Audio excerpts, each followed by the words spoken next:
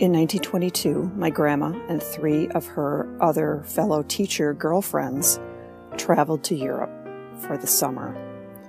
They took an amazing adventure, and I can tell that I got my scrapbook organization and love of history genes from my grandma.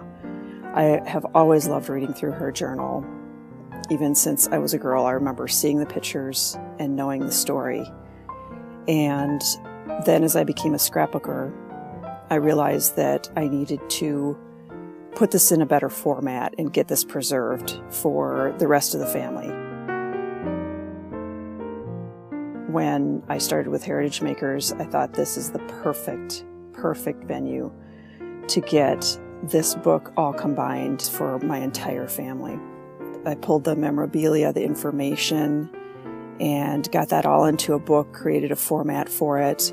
And then I realized, hey, I'm going to do some research too. And that's where the current research came in to see what everything looks like now in Europe. Are some of those hotels still standing? Are the monuments still there? What has happened? And it just was amazing.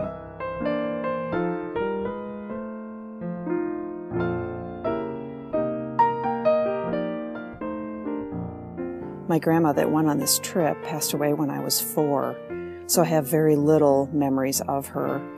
This is truly a treasure to me to see how she wrote and how she thought about things, and to realize her love of history. And it's just wonderful to me. It's a treasure, and my whole family just loves it.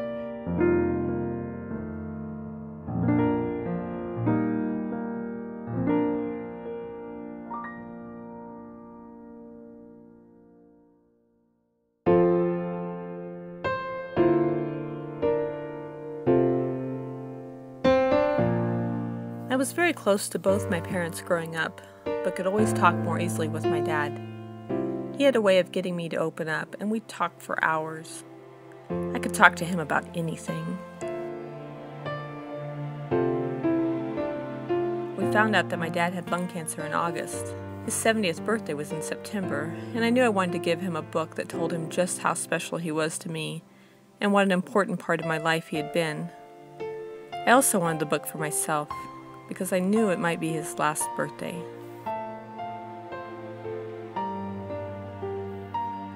After I read it to him, we were both in tears. He said he was amazed at what I could do, but I knew I could not have done it without the tools that Heritage Makers gives us. Even though he sailed through treatments with very little trouble, he passed away in January. We were all with him as he made the journey to heaven, and we will never forget it.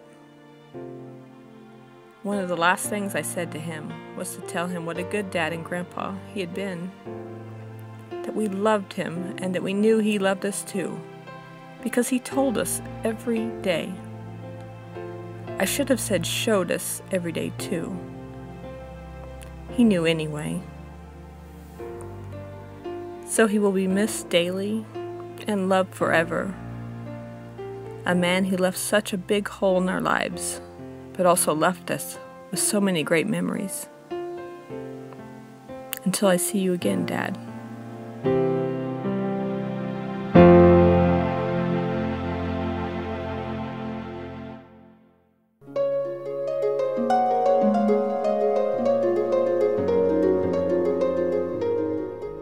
I wrote the book, Look at Me Now, as a celebration of all the things that Cole has accomplished. Cole is our youngest son, and he was born in March of 2008 with spina bifida. I'll never forget the day, December 5th, 2007.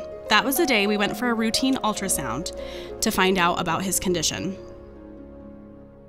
The remainder of his pregnancy was really difficult to endure because we just didn't know what his situation would bring, and we didn't know how it would affect him. Even after he was born, the not knowing was the most difficult thing. No doctor could really tell us if he would walk or not. So we celebrated every accomplishment as they happened.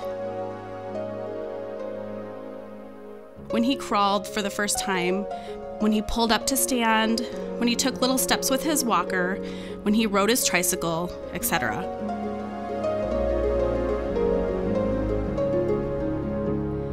On the week of his second birthday, he finally walked independently of his walker. We were so excited. I made this book at his third birthday when he phased out of his in-home physical therapy with our favorite physical therapist, Amy, and he went on to preschool. Today, he's a 6-year-old little boy. He came with a big personality, which we celebrate. Well, sometimes. He's really smart, he's spunky, and he has the most beautiful blue eyes. He's in kindergarten and he's an amazing little reader. He plays t-ball and he's learning to ride his bicycle. We purchased his first wheelchair a few months ago that we used when we go for long distance trips like to the zoo, but he walks 99% of the time. He's a huge sports fan and he memorizes all kinds of facts about players and teams.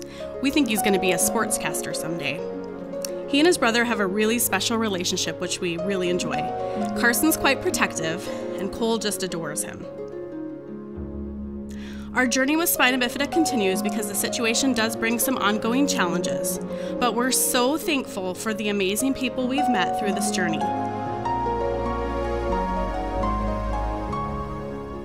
I wish I could change Cole's situation, but we wouldn't be who we are without having endured and survived what we have. We're so proud of the sweet little boy that we've been blessed with.